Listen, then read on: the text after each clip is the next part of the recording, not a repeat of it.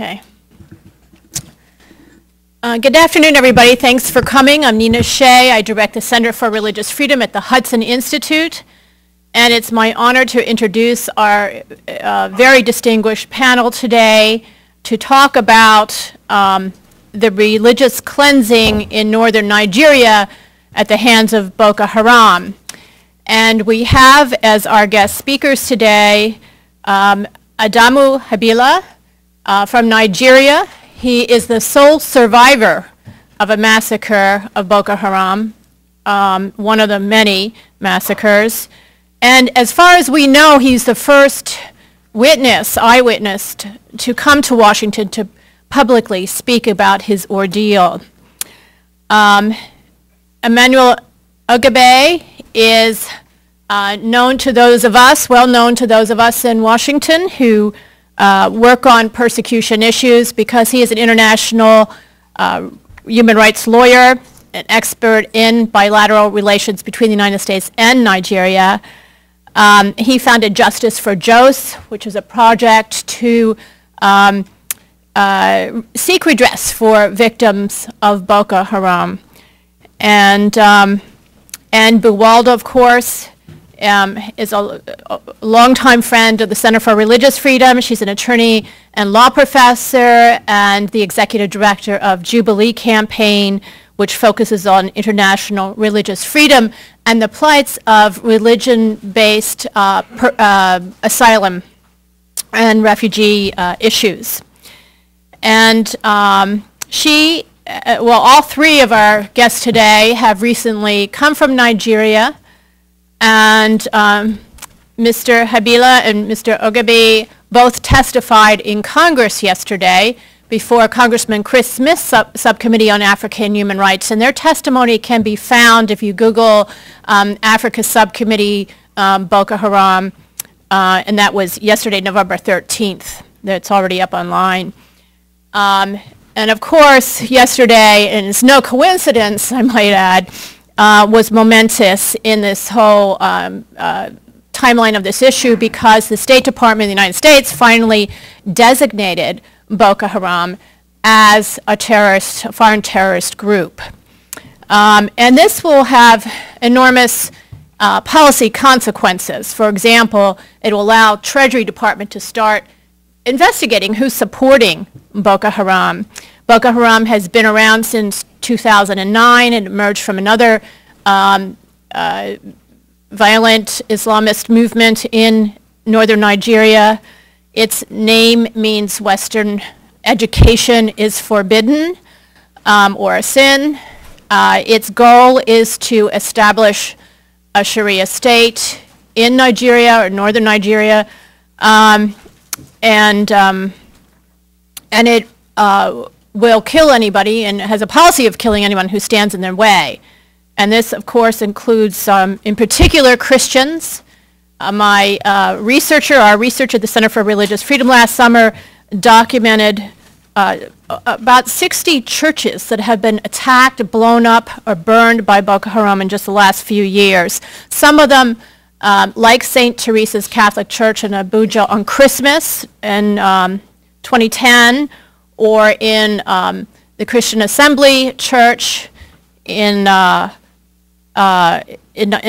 Easter 2012, were full of worshipers at the time that they were attacked. And that has continued through this year as well. Boko Haram also, among its victims, attacks UN offices, police stations, mosques, and Muslims who oppose them. For example, just last September, an agricultural college was attacked and its sleeping students gunned down in their dorms because they were violating the policy that Western education is a sin. They were studying agriculture. The State Department designation linked Boko Haram with Al-Qaeda in the Islamic Maghreb. So without further ado, I know you're all eager to hear our guests, so please join me in welcoming our guests. And we're going to start with Emmanuel, and then after each of them have finished, after all of them have finished, we will have time for Q&A. Thank you very much. Do you want to stay there or come up? It's up to you. Yeah, I think after my hard labor yesterday, I want to chill. But thank you very much, Nina, for always, being there for us when we have guests from out of town and we're looking at the issues surrounding Nigeria. Nina mentioned testimony in Congress yesterday. We're going to make copies of that available to you momentarily. But an interesting thing happened a few hours after I submitted my testimony to Congress the day before yesterday, which illustrates how Washington works. A few hours later, I got a text from the sole survivor of a massacre who's been in hospital in London for the last 2 years. And he said, Reuters just tweeted that the Obama administration is going to designate Boko Haram an FTO. I got this text probably about 8 p.m. on Tuesday night. Now, I had just left the Hill an hour before and no one there had said anything. By yesterday morning on my way to the Hill, I got an email from Anne here saying you need to go to the White House website. I've just sent you the link, and I opened it and the administration had designated Boko Haram as an FTO. So my 15-page testimony was completely knocked out of the water. I spent so much time researching that I need to share that with someone to have personal closure.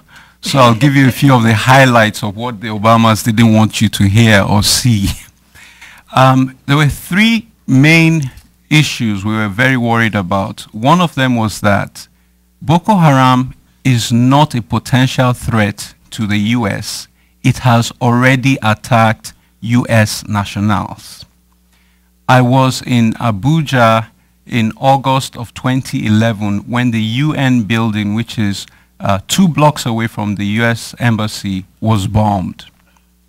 And there were 2 American individuals in that building. One of them was a friend of mine. She and I were on a panel the previous week, and we were planning to meet that day before I flew back to the States. And she was in the building. The second person, shockingly, was a US diplomat in the US embassy in Nigeria. The 2 of them, fortunately, did not die. So while we've spent the last 2 years debating whether this group is a potential threat to the US, makes no sense whatsoever. And a lot of the time we spent on advocacy would have been better spent on victim care and other issues than fighting with a Washington bureaucracy. So that was one concern. The paper is being distributed now, so I will let you find out for yourselves the rest of the issues. But let's take a look into the world of Boko Haram. Boko Haram is a group whose name literally means everything Western is evil. They first started out as the Yobe or Nigerian Taliban. Does that sound familiar? Their camp at the time was named Afghanistan, and they emerged in 2003. Now, let's do the math. What was happening about that time? The US had invaded Afghanistan. Nigerians, Muslims, were found fighting alongside Al-Qaeda in Afghanistan. So the tie to global jihad has existed for as long as, there's been Google. And for some reason, up till last year, the US was saying, well, they are local. We don't think they have any ties to global jihad. But they were modeled on Afghanistan. In September, Anne and I visited the mountain ranges where the terrorists have retreated to. Here's what happened. when the U.S. Supported the French troops to go into northern Mali to kick out the Tuaregs and the jihadists who had overrun northern Mali, what happened was that they fled and accompanied Boko Haram elements who were operating and training in northern Mali into northern Nigeria. So they were not squelched, they were simply redeployed. So they're now operating in northern Nigeria, in the border regions with Cameroon. And so we were in that part of the country trying to get to the refugee camps in Cameroon. And as we were sleeping in the hotel, that same night, 2 churches were burnt as we lay sleeping. We woke up, our guides, and we got calls and texts, you can't go any further. So we literally had to have a meeting with the refugees and turn around and head back. But that is the condition right now. They still control territory in northern Nigeria. Here's one of the superb ironies. Boko Haram was operating in northern Mali at the same time it was operating in northern Nigeria.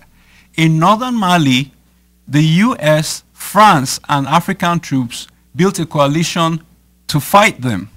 In northern Nigeria, the US was issuing press statements criticizing the Nigerian military response to Boko Haram. Another illustration of the absurdity of the situation was Ansaru was operating in northern Mali. Ansaru was also operating in northern Nigeria, where they abducted 7 Westerners and executed them. The British government designated Ansaru a terrorist organization in northern Mali, but would not do so for northern Nigeria.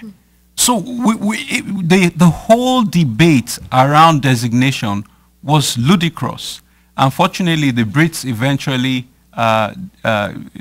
proscribed Boko Haram and Ansaru in Nigeria a few months ago. But they did that at a great price because several Brits have been killed by Boko Haram already.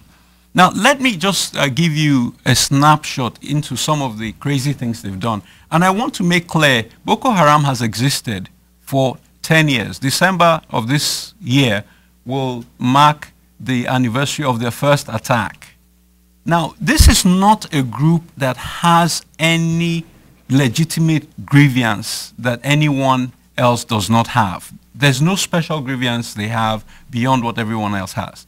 They are a warped theology-driven organization who feel that they must implement medieval-style Islamic practices. The rise of Boko Haram is a classic example of what appeasement does.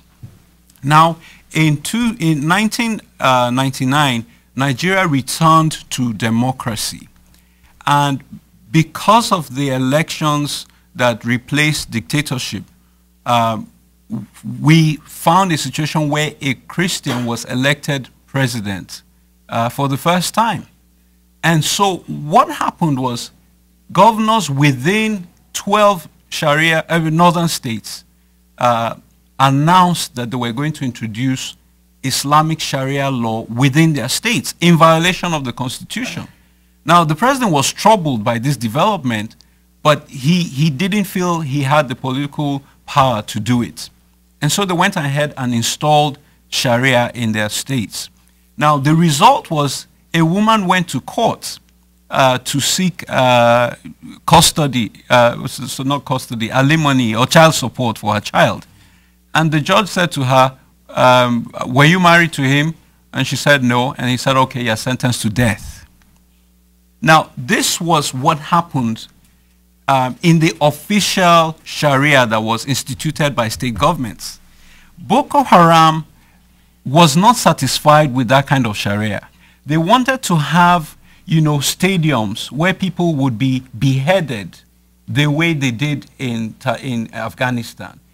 And so, even though we tolerated the Sharia that they instituted to sort of appease them, they wanted more and more and more and more and more. Ministries of religious affairs were created for them. and of course there was no Christian representation. Christians were impacted by the imposition of Sharia. They just kept thirsting for more and more and more. And this is why we're where we are now. I will say this, that after the government of Nigeria cracked down on them, they went underground for a while. But before they were cracked down on, and in the narrative we see out there, this is not well reported. Even one of my co-panelists yesterday said, oh, they became jihadists in 2009 after their leader was killed. That is arrant nonsense. They have been attacking and killing for the last decade. But here's the thing. A few days before the government finally clamped down on them, they had gone around town, abducted a bunch of pastors, taking them to their camp. They operated in broad daylight. They said, convert or die. And the pastor refused to convert, a gentleman from my tribe. And he was beheaded right there in the heart of town. And so in the violence that followed, 3-4 days of them going around shooting up police stations and prisons, the army just had to go in and shut them down. But before all of this happened, let me mention two things that had happened. The government had tried to prosecute them, but they kept being released. There was always some kind of peace arrangement, we'll talk to them, hand them over to religious leaders, to speak with them. A Muslim president who took over from the Nigerian Christian president flew their leader in a presidential jet to have talks with him and say, hey, listen, I am Muslim like you.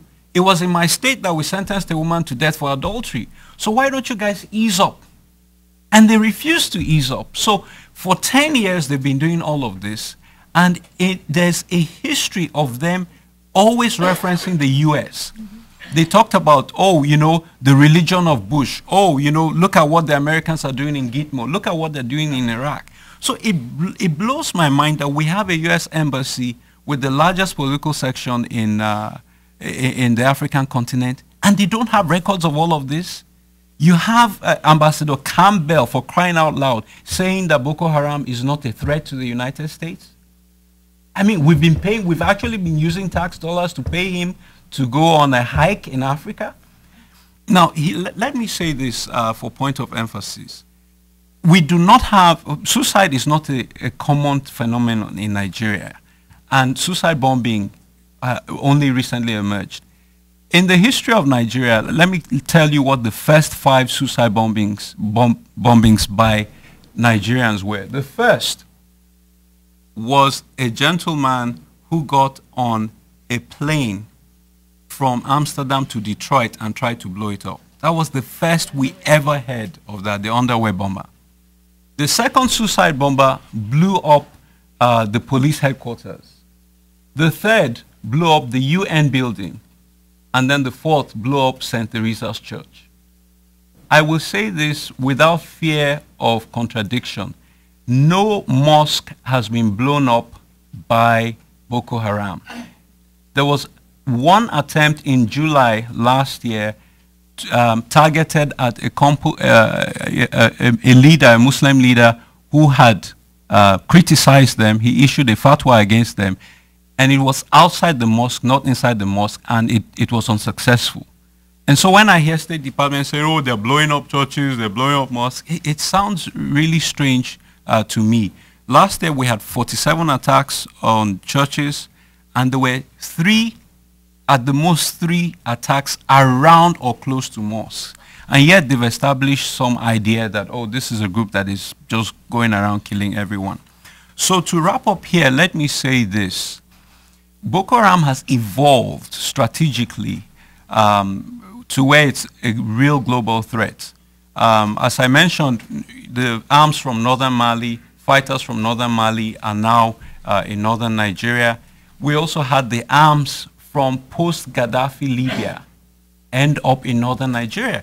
Now, when the US apparently they had a program, a missile buyback program, go figure.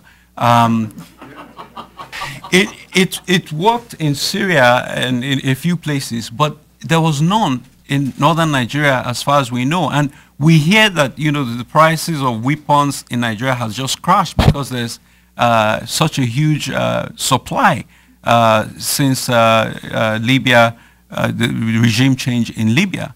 So Nigeria has been impacted by two actions that the U.S. was directly involved in. And when Nigeria tries to respond, you have all this criticism. But let me wrap up my thoughts here with a few illustrations of the trajectory. The president of Nigeria, because of the pressure the U.S. was putting on him, oh, this is economic, you know, you don't need a military solution, you know, give them more money. He was waffling. And it wasn't until he was told that about 17 counties out of 29 had fallen to the terrorists. Terrorists had actually captured territory, that he realized, you know what, I can't keep listening to this stuff. We need to send the army in. And so the state of emergency was declared, the army went in. So we have a situation now where there is slightly better protection for churches. But if you go to Damaturu, where out of 77 churches, only 5 are still open. If you talk to the Catholic priest who says out of 51 churches in his diocese, only 1 is left, hasn't been attacked. You say, well, this came in rather late. And so we have that situation now. The troops are there. They're trying to hold things down. Boko Haram has evolved a new strategy. What they now do is, as occurred when we were there in September, they went to a highway dressed as the military, made a checkpoint, and they stopped all the cars. It was like a 10-mile, you know, backup. You know, really worse than our beltway here. But here's what they did. They would ask your name and do an ID check. And they killed 152 Christians by ID check. Now, when they were done, they killed 19 Muslims who had government-issued IDs that showed that they worked for the government, or local county, or for the security forces. Now, here's the third thing they did, which was really unique. They abducted the Muslims who did not have IDs. So I was curious, this is a new pattern, what's going on? Fortunately, we rescued a Christian woman who escaped from one of their camps. And she told us that Muslim men who are abducted and brought to the camps are then trained in weapons and conscripted into the insurgency. Another Christian woman that was rescued told us how she was forced to convert, and she was also trained in how to use an AK-47. So this year, you may not hear as much about the church attacks because of two things. One, that the military is really out there in full force. But two, the military has clamped down communications. So it's much more difficult for us to find data. So we can't even tell if there are way more churches than what we have on record. There are widows and people I try to reach, we have not been able to communicate with for 2 months. I don't know if they're dead or if it's because of the shutdown of their communications. So that's the situation we have now, where they go and do random fishing expeditions, ID the Christians, kill them, ID the Muslims who are government workers, and kill them. This is a new trend, the killing, random killing of Muslims who are government workers. Before now, the only attacks on Muslims were targeted assassinations of critics. So I want to make that very clear. I think the last thought I will leave you with is this. Last year, we had the horrendous situation where they would mark the homes of Christians with graffiti and come back at night and kill all the males. And the Christians wised up to that. We found this out in March during a trip, sorry, in February during a trip there. And so we asked the Christian IDPs who had fled, you know, how do you cope with this? Oh, now we've asked all the men not to sleep in the house.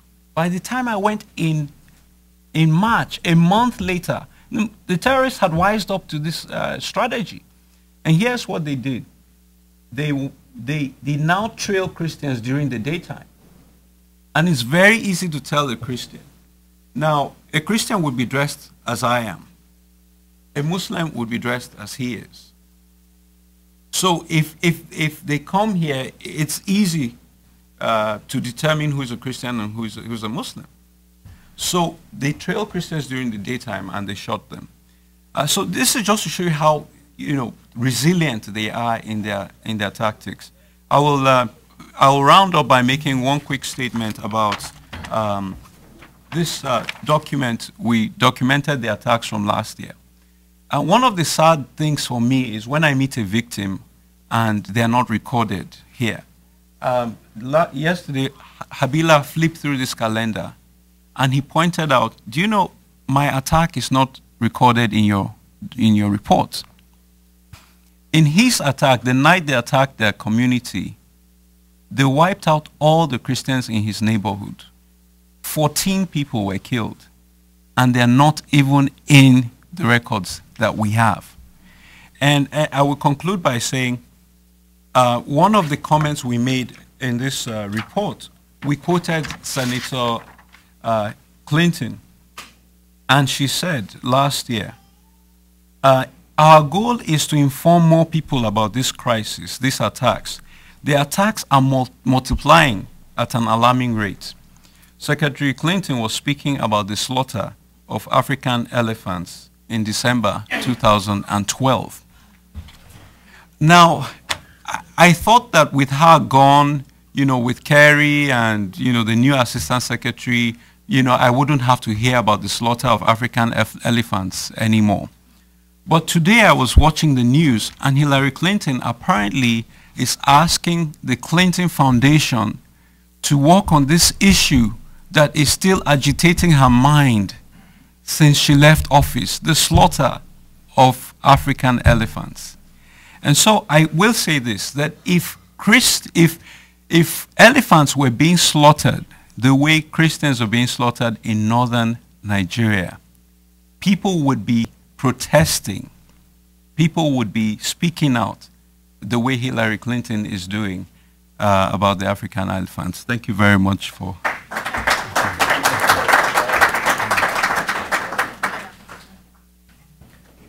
In the name of Jesus. Though I give thanks to God Almighty for keeping me alive up to this moment, I know if not because of God, I am a dead man now, 11th month. But because of His grace, I am still alive in order to testify the goodness of God in my life and the work of God in my life. God is unchangeable God. Though there is a day that one church invited me for a program, we have discussed about Jesus.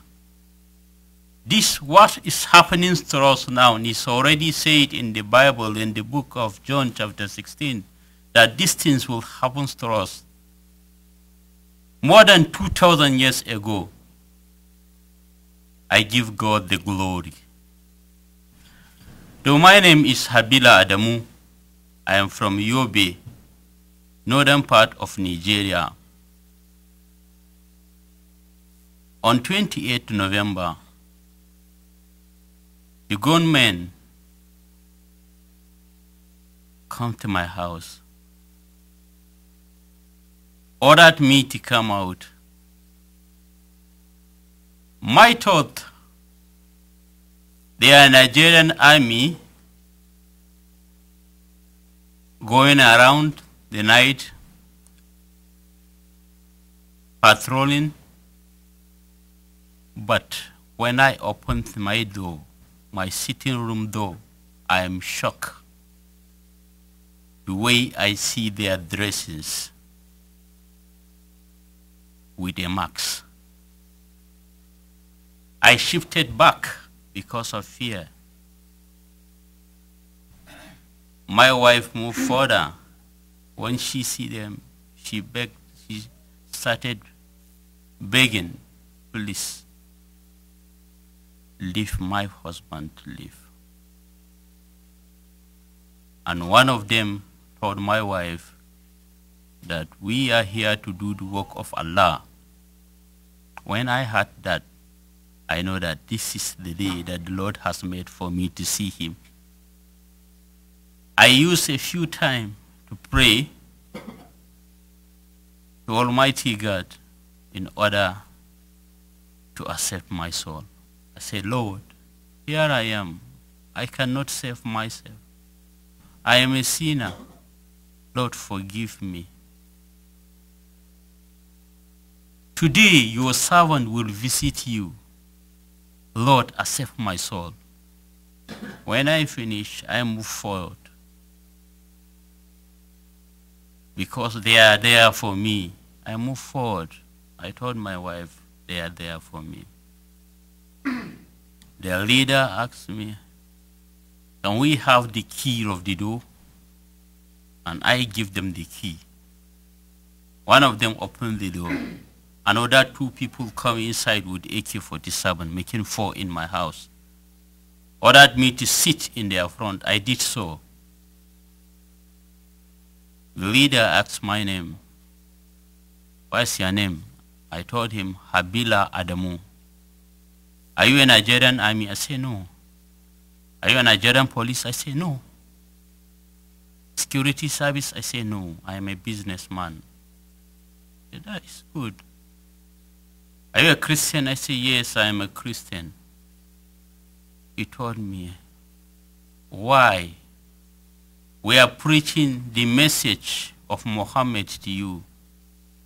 You refuse to accept Islam as a religion. And I told them that I am a Christian. We are also preaching the good news to you and other people that never know God. Now the leader now asked me, okay, you want to tell me that you Christians know God? I say, yes. We know God, the true God. That's why we are preaching to you people. You know, my wife, she's afraid because she knows that they are determined. She went inside and gave them the money that we have. They have collected the money. They have collected our handsets, cell phones. And the leader now asks me, Habila, you can live a good life in this earth, but if you can deny your faith, and I told him that I am a Christian, said that. He called my wife to be a witness with what will happen to me if I refuse to accept the offer. He told my wife to beg me so that we will live life together. And he asked me, Habila, are you ready to die as a Christian? I say, yes, I am ready. I will ask you for the last time whether you will change your mind. Are you ready to die as a Christian? I say, yes. Before I closed my mouth, one of them fired me with AK-47. Here, close range. That is where the bullet has entered from my nose here. This is the exit place of the bullet, AK-47.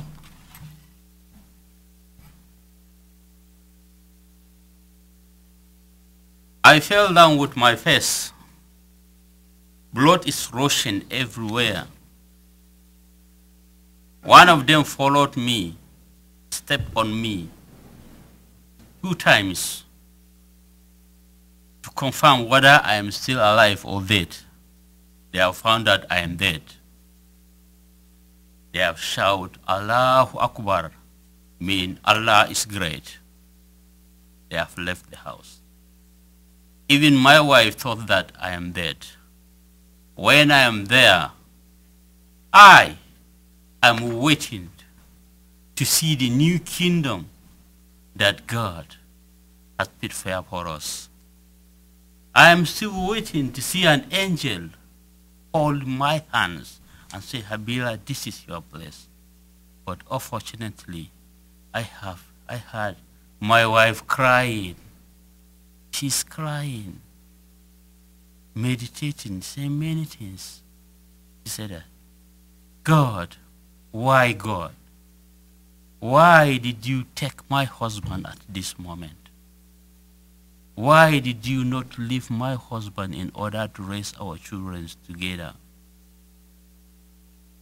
What can I do when my children ask me about their father? What can I tell them? Lord, I know where my husband is. Lord, give my children the heart to stand in their faith in this condition. Also give me the heart to stand in this wicked generation. When I heard her, because I don't want her to sin against God, I raised my head and I told her that I am still alive. I am alive. She's shocked. She told me that the way I am bleeding, I cannot survive. I know I will not survive because I'm already give up. And I told her that even though I will die, I have a message, please, to everyone that will hear my story when I leave this world. I told her that to live in this world is to live for Christ. To die is again. That is my message. I never know that I am the one that I will spread the message to the world. I am still waiting for the Lord. Some hours later, I have started feeling pains everywhere. Pains everywhere. And I urge my wife, please can I have a water to drink so that I will die? She refused to give me. And I called my son, I said, David, please can I have water to drink? He ran and bring the water, a sachet of water. I found that all this place is broken. Here is empty. I say, thank you, Jesus.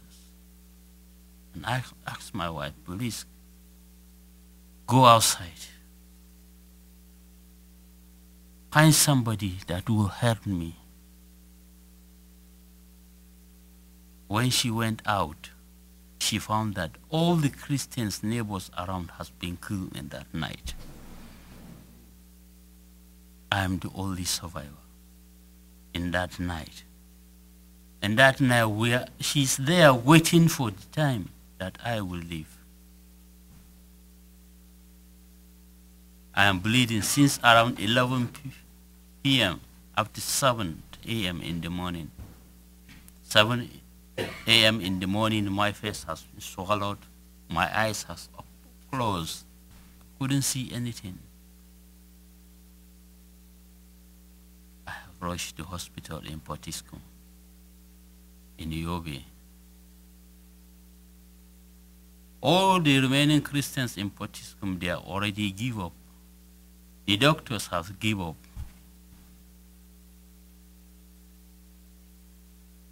Each one of the Christians around trying to touch me in order to say, Habila, we will meet in heaven one day.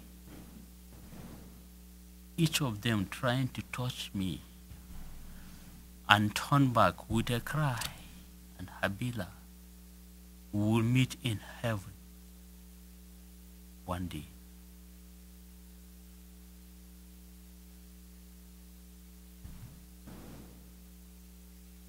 I am alive, not because I am worthy to be,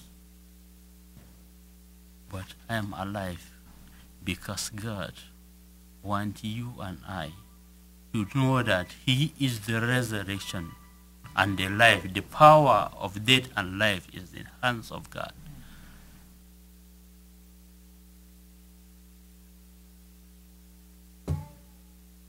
In the book of John 11:25, it's saying that I am the resurrection and the life. He who believes in me, even though he die, he will live.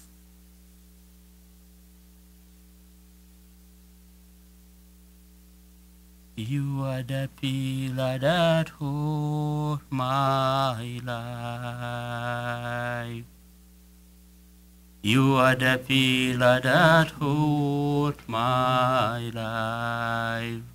Master Jesus, you are the pillar that holds my life. Master Jesus, you are the pillar that holds my life. If I have the opportunity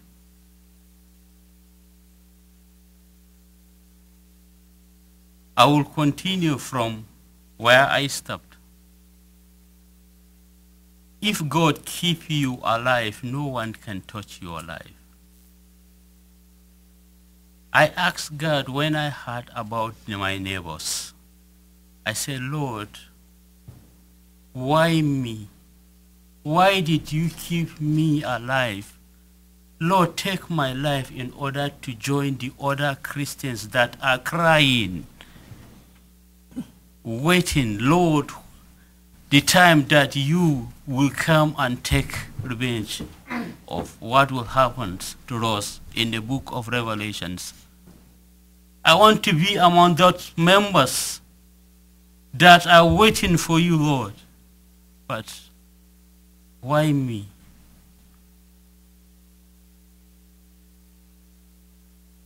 But God, because of his grace, he wanted to show the world that I am the one that keep Habila to life.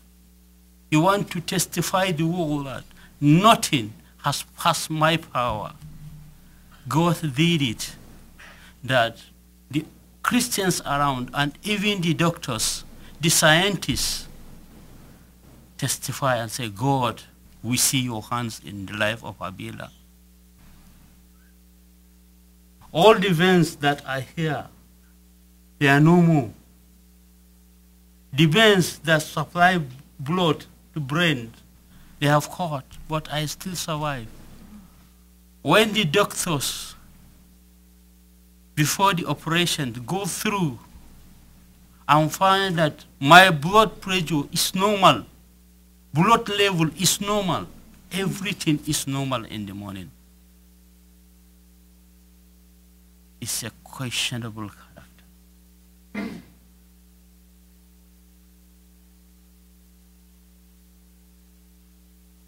The bullet entered from here, supposed to come out from here, but it came out from here. What's the force behind it? After 2 days, the doctor asked me, we wanted to know the force behind this one. What makes the bullet turned? And I told him that the power of Jesus Christ is the Holy Spirit that turned the bullet to this side.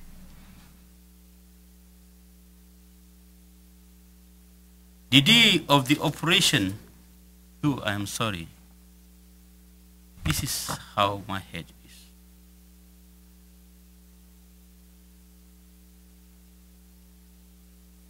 is. The place is opened like this. And the day of the operations, because the doctor said that he will remove some flesh from my labs in order to fill this place. In the morning when he opened it, he found the place filled with the flesh. He shouted the name, Jesus! He's afraid. He said that, you are not a human being. I say, it's the work of God, not I. I started questioning myself, Lord, why me? Why me? I am nothing. I never know anything. Why can't you send somebody, not me? I give God the glory. The day of the operations, I don't have anything to pay it for the operations. But I give thanks to Voice of the Martyrs. When the Voice of the Martyrs heard about my story, they have paid for the operations. They have paid for my housing and my feedings.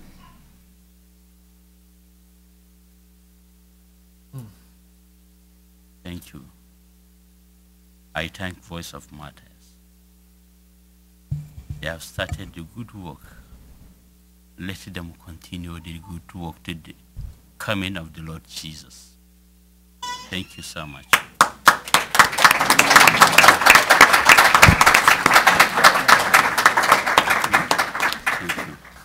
Thank you, Habila, for that very, very stirring and touching, powerful message that God has given you. For all of us, I believe this is a message for America. I believe it's a message for Europe and the world, and that's the message that that God is powerful. Now, I'm going to keep my remarks very brief. There are many believers that have been martyred, and we have a website, FaxNigeriaViolence.org, and you can go to that website where you'll find statistics of how many Christians have been killed in the last 2 years. We're updating this year's numbers, and I believe we're going to exceed last year's numbers. At least 1,200 last year were killed in northern Nigeria. More Christians were killed in northern Nigeria last year than were killed in the rest of the world combined.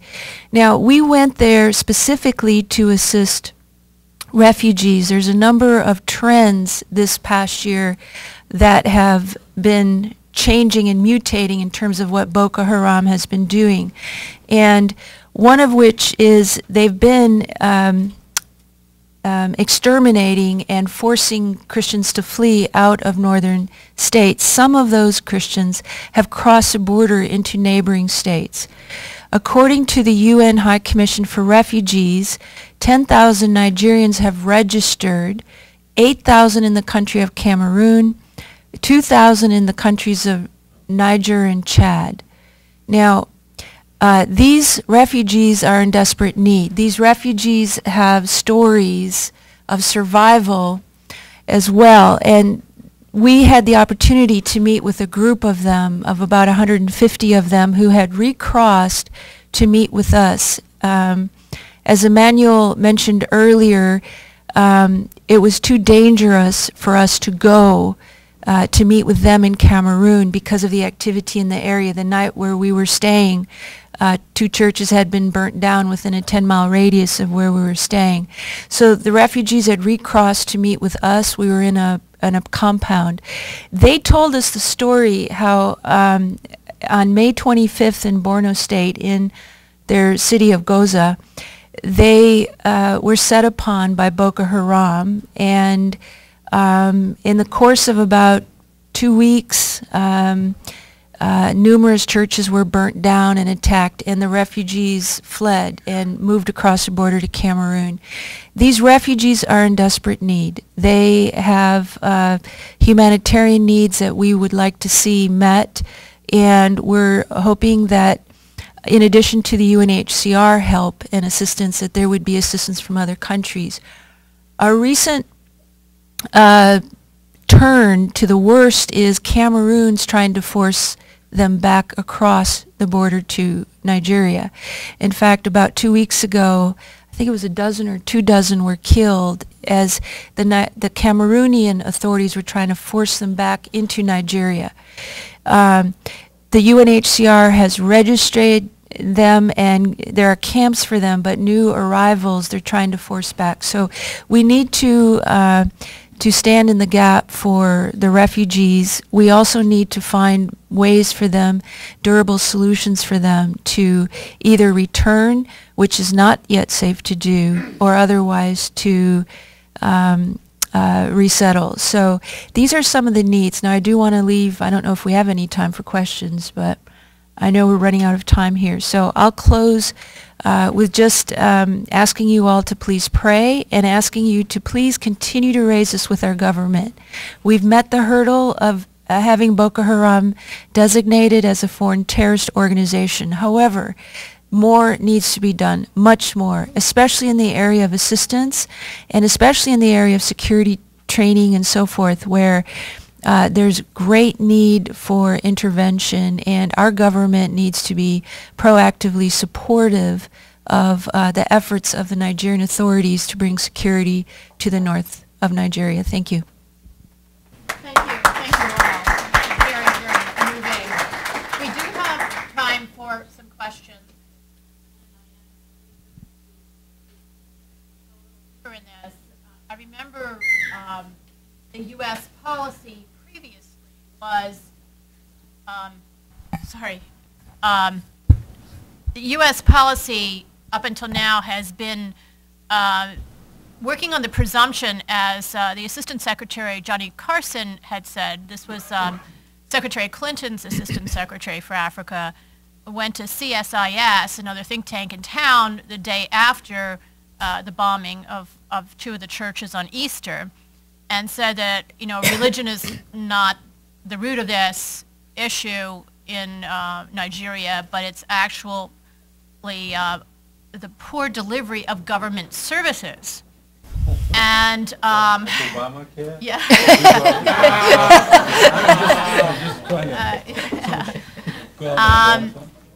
And the policy that flowed from that very flawed analysis was, of course, you had to then, the U.S. had to fund the neighborhoods that were producing the extremists.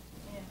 So, I mean, this is obviously problematic, because then you create an incentive for more extremism. Mm-hmm. So, you know, if you would, we do have time for some questions, and if you care to elaborate, and you started to get into this, about what's next. What really should we be focusing on at this time? And obviously the Treasury Department will get involved at this point now that there's designation, find out who's supporting, where the support is coming from for these groups.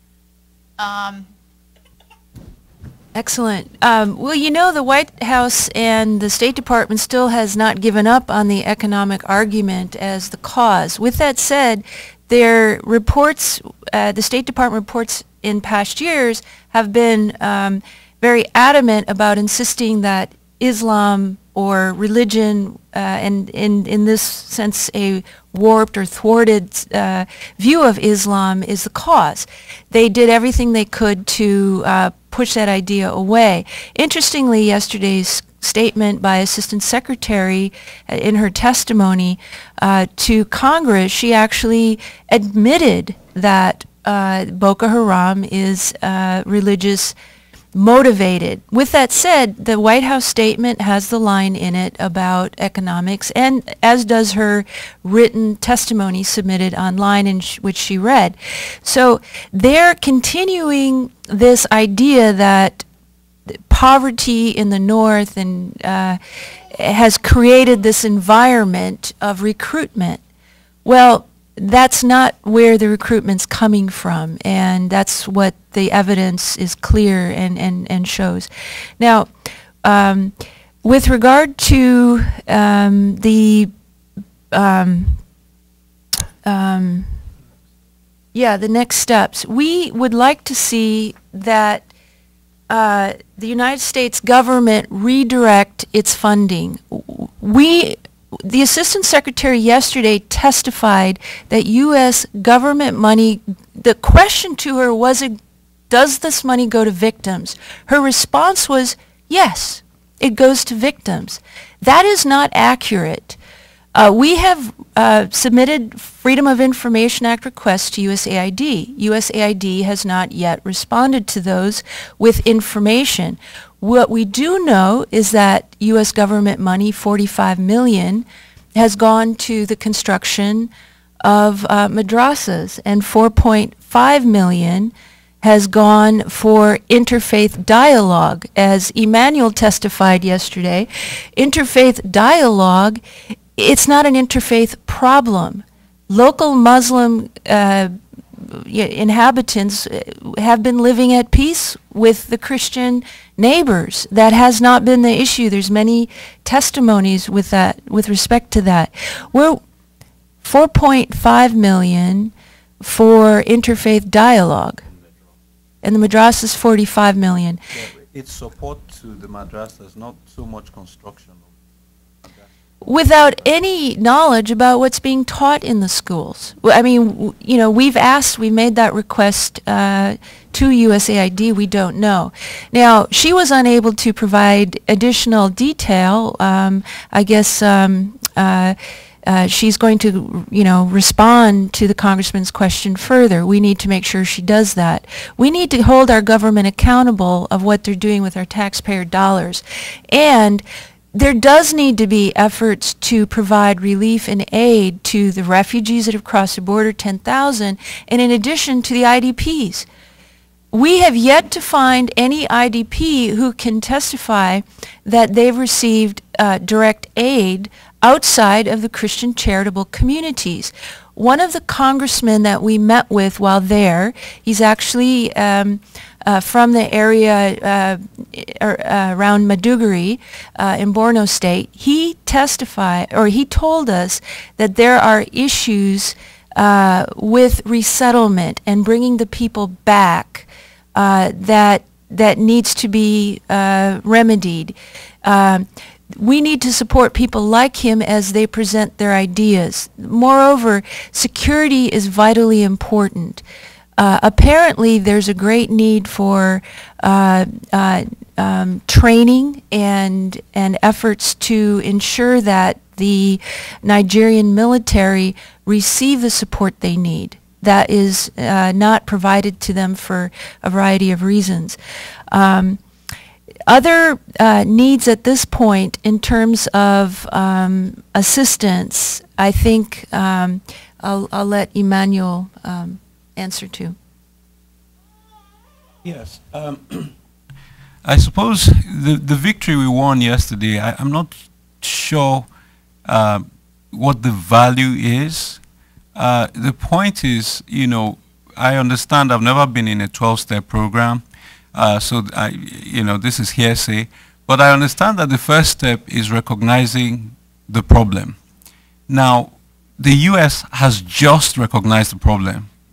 So we have 11 more steps to go. Now, instead of signing up for, we signed up for Alcoholics Anonymous instead of Jihadist Anonymous. So that was, you know, the problem there. But now that they've recognized the problem and they've considered that it's religious, not economic, well, they still have it's religious and economic argument going. There are several steps that need to occur. We're thinking technical assistance. Last year while we were out there, a policeman was blown to bits because he was trying to detonate a bomb with his bare hands. Now, what does it take to provide that kind of technical assistance? We have the robots, we have the expertise. Secondly, the US has had a lot of experience dealing with insurgency in Iraq and Afghanistan. Now, I love this point. The US has said to Nigeria, you need to throw more money at these people and it will calm things down. Let me tell you this. The US sent out truckloads of money. They were flown, $100 bills were flown in Air Force planes to Iraq and literally distributed many years ago, trying to jumpstart the Iraqi economy. Has that stopped suicide bombing in Iraq? So, I mean, when you hear some of the responses from the administration, you kind of say there's got to be another playbook, because all of this stuff you're saying doesn't make any sense. It hasn't worked. But at least with insurgency, counter-insurgency initiatives, there's lots of experience there, particularly because Boko Haram has modeled itself exactly like the Taliban. They literally are operating out of caves in Borno. That was where we went up to. We took so many photographs of the mountains. It's unbelievable. Now, so there's also need for satellite cooperation and intelligence. When 9/11 occurred, the president of Nigeria, when it was a Christian president, flew to Washington personally to condole President Bush on what happened in 9/11. A few months ago, President Obama was going to Africa. He was scheduled to go to Nigeria. He sent a message to the embassy, to the Nigerian president. Oh, we saw satellite photographs that your army shot up a village, so I'm canceling my trip to Nigeria. That is what is happening with the bilateral relationship. And my question is, if the US had satellites that showed a firefight in a village, how come their satellites didn't show that 17 counties had been taken over by the terrorists, and they did not share that information with the government of Nigeria? So there's a lot of duplicity in the relationship. I think the last thought I will throw out here with regard to cooperation is that the Nigerian army has played a significant role in regional peacekeeping. Mm-hmm. Now, you all know that Liberia is the only country in Africa that approaches to, some American lineage. Monrovia, the capital of Liberia, was named after President Monroe, because he was the one who helped, the African Americans go back and start that country. In all the years of war in Liberia, there was not one American soldier on the ground. Guess who was there? The Nigerian army acted on behalf as proxies for the US government. And Nigerian taxpayers spent $12 billion funding those operations, until this day are helping preserve Liberia. So they have been used by the US. Now, one further illustration, Somalia. The US left peacekeeping after the Black Hawk Down incident in Somalia. Guess which army is in Somalia now doing UN peacekeeping? The Nigerian army. So Nigerian army is in northern Mali doing peacekeeping, in Somalia, in 9 countries. And you say that you will not provide technical assistance to these people who have been very helpful, because you say that they're perpetrating human rights abuses. I will conclude my statements by giving this caveat. I was imprisoned by the Nigerian army. I was tortured by the Nigerian army, and that's how I came on exile to the States. So for me to say favorable things about them is quite a stretch. But the fact of the matter is, I see the impact. I mean, Christianity would have been totally exterminated in northern Nigeria in the last 2 years, but for the presence of the army. It would have been much worse than where we are now. And so, God bless them. They have their problems, they have their issues, but any army that has a homegrown insurgency would have the challenges that we have now, because more Nigerian soldiers have died at home than have died in the peacekeeping operations abroad in the last 3 years. Jenny Taylor from Lapido Media in London. Welcome. Thank you, Nina. Thank you so much. It's fantastic to hear the story coming alive and coming to light. I speak with I'm not sure if the microphone's on. Just keep it close to your mouth. Okay. I've been to Jos. I've reported on Jos. I'm a journalist. I know for a fact that the propaganda war is being won by Muslims, partly because of the BBC Hausa service, who does the orientation for senior journalists going out to report on the situation. people like Peter Oborne, who reported for The Spectator, The Daily Mail, Unreported World, who was orientated by a Muslims in Jos. I followed up his contacts. I know for a fact who he was getting his misinformation from because I followed up. I suppose my question is, why are we not doing better at the information game? And I've come with very hot news, if you like, about a project that I would like you to tell me whether you believe this is going to work. Iraq, Syria, all sorts of scenarios are being covered by citizen journalists with mobile phones. And a friend of mine called Alan Craig has started a project called Capture the Killing, where he's actually taking mobile phones, starting training. He's raised American money to do this. What's lacking is infrastructure in terms of internet coverage. I would like to hear from anybody on the panel or anybody in the audience as to what is being done about the infrastructure issues. If you get ordinary people like Habila, who can actually, can testify, can witness on mobile telephones, that can get onto the web so that you get a global conversation, global outrage. This has been a hidden outrage for far too long. We've got to reclaim the dynamic and reclaim the information. Yes, I'm familiar with Alan Craig's project, and I think it's fascinating. And the 2 cents I gave at this, now there is an infrastructure challenge. For example, the government has shut down telecommunications in Borno State.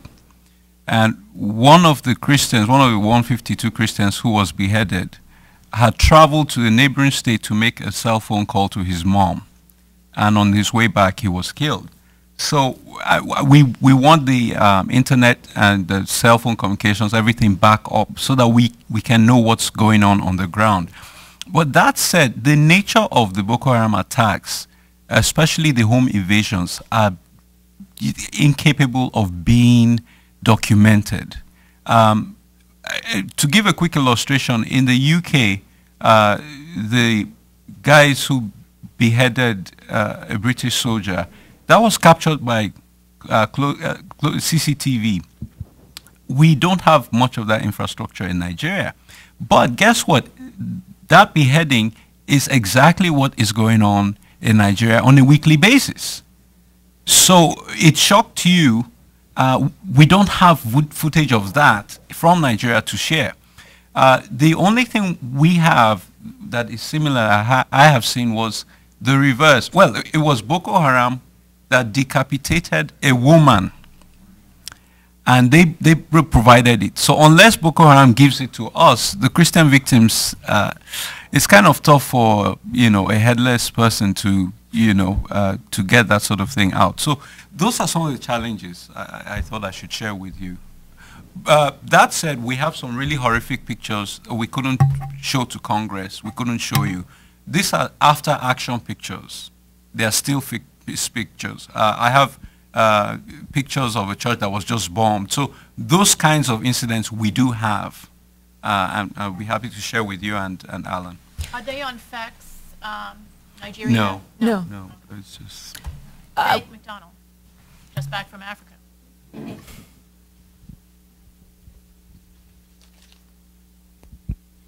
Hi.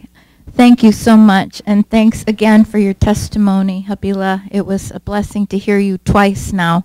I have 2 questions. One, we were talking about the need for training for the Nigerian army, and my personal opinion is that the U.S. government would like the Nigerian army to follow the standard operating procedures that our military is now forced to follow, which means that they wouldn't do a very good job of killing Boko Haram. They'd be, playing cards with them or something.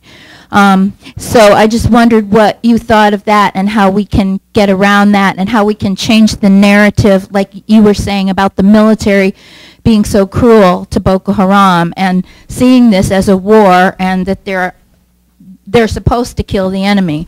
And then secondly, just is the U.S. government still perpetrating the narrative that Christians make things worse for themselves by actually talking about what happens to them? I know that has been a problem in the past. Could I mention one of the hurdles that the U.S. government is standing on to specifically not provide technical assistance or training to, as they put it yesterday, specific units is known as the Leahy Amendment. And I think it will take an effort to overcome this legal constraint that they can point to say, the law prevents us from assisting the Nigerian army because some units have engaged in human rights violations. So I think a close look needs to be taken at the Leahy amendments and its applicability to the situation. And as the questions were spoken about yesterday, does this apply to every part of the Nigerian army or military? And clearly it should not. So I think we need to look at the legal constraints there in addition to looking at the practical side of what's needed. Yes. It's interesting, your question about the operating procedures for the U.S. Army.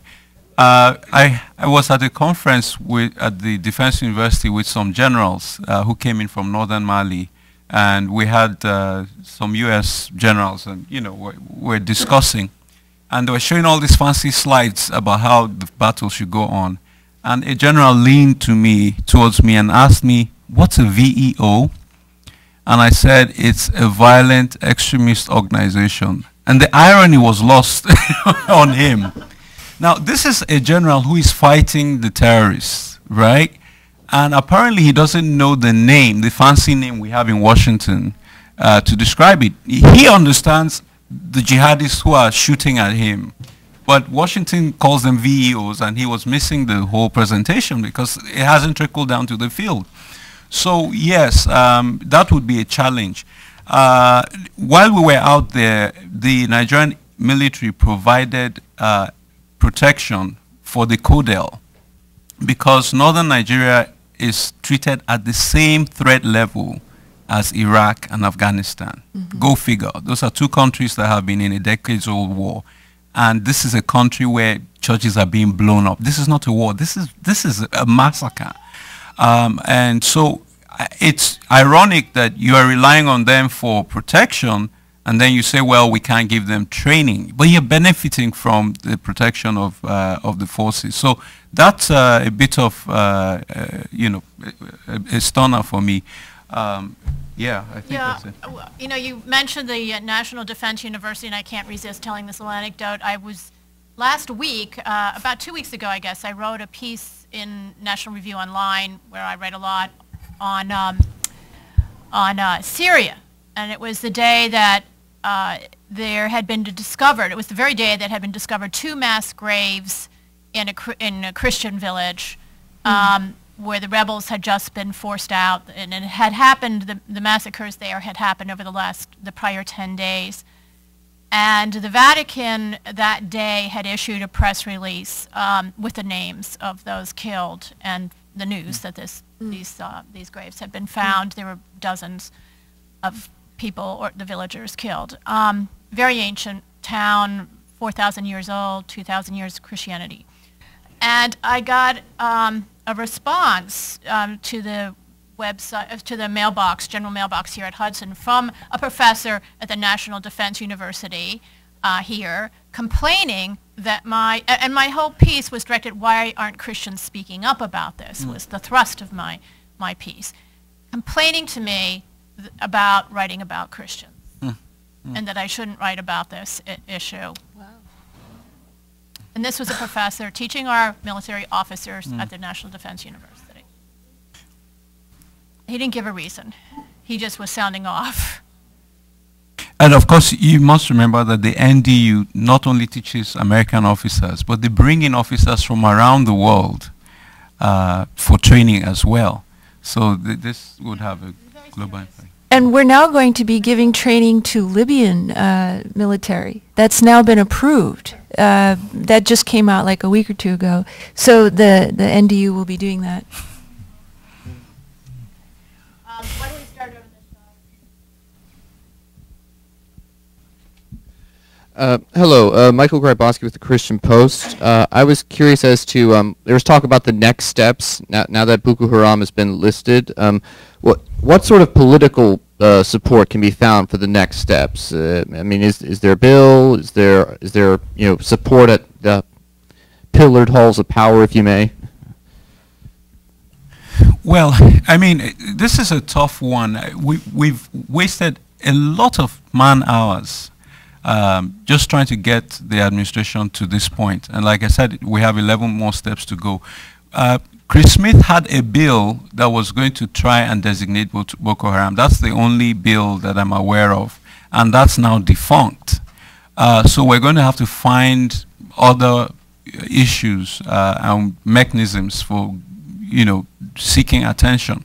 But with regard to humanitarian assistance, there is, I want to call it the development consulting industrial complex. They're the ones who control where money goes. And this is why, to give a quick illustration, USAID has a project that explores extremism. And Nigeria is not one of the countries that they've designated for this research. And they've actually gone out of their way to say that Nigeria is an example of a country where it's not religion that is behind what is happening. So maybe that's the next push. Maybe that's where we're going to say, look, at least study it before you come to a conclusion. I think that's how research works. The other thing is the misdirection of US funding, USAID funding. This interfaith thing they're doing, I keep saying it's an intrafaith issue. These are extremists within Islam. They need to be reached out to. This is not, out of the 380 incidents we recorded last year, only 2 incidents in northern Nigeria were Christians fighting back. And one of them was after 3 churches were suicide bombed the same day, including the Sunday school. I mean, there was mayhem in that situation. 3 suicide bombings in one day. And Christians fought back. Anyone would in that circumstance. That was in Kaduna State. The second one was also a bombing of a church in Jos. After the bombing of the church, I mean, Boy Scouts, 5 Boy Scouts were killed in the church. There was an attack of a Muslim motorcyclist who came to the church. And we found out that in some cases, the Muslim motorcyclists guide the suicide bomber to the church. So in the church, they assumed that he was part of the hit team. So, that's debatable. So I say that to say that, this is a de-radicalization issue that we should address. This is not an interfaith dialogue issue. So yeah, those are my quick thoughts. I would like to just mention on that point the fact that there are insurgents coming from other countries, Islamic insurgents, and I think more resources need to be deployed to prevent the crossing across the Nigerian border of insurgents. Now, apparently some of the tactics used to move people are completely deceptive and so forth, but with that said, there definitely needs to be efforts to prevent the crossing of the border of insurgents. It was interesting, once again, turning to the Assistant Secretary's testimony. I think it was Congressman Poe who asked a question to her. Is there any connection with Hezbollah and Iranian? And she, again, as Carson, the previous time the subcommittee had a hearing July of last year, where Assistant Secretary Carson said, no, or I'm unaware. Again, the new Assistant Secretary yesterday said, no, I'm unaware of. there have been munitions found to have been received from Hezbollah and Iran. It's even in the Security Council at the United Nations. That how can the U.S. not be aware? How can the Assistant Secretary not be aware of something that it's in the UN Security Council?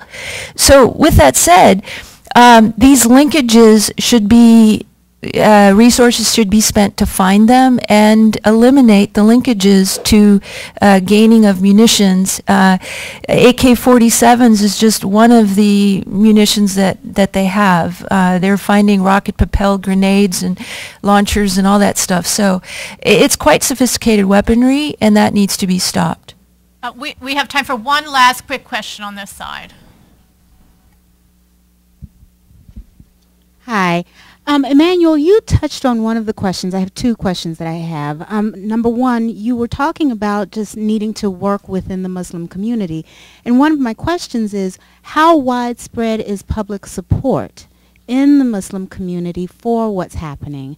And then secondly, it seems as though Christian men are targeted. What's happening with the young women and girls that are left behind? Yes, that's a good question. Let me again. We've seen an evolution.